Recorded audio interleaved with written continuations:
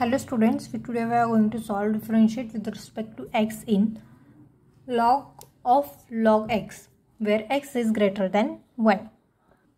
So let's suppose y is equal to log of log x. By differentiating both sides we get y dash into d by dx of log x. So d by dx of log x is 1 upon x. So d by dx of log x will be 1 upon log x into d by dx of, by chain rule we will get this term which is log x. So y dash is equal to 1 upon log x into d by dx of log x is 1 upon x. So the final answer will be 1 upon x log x. Thank you.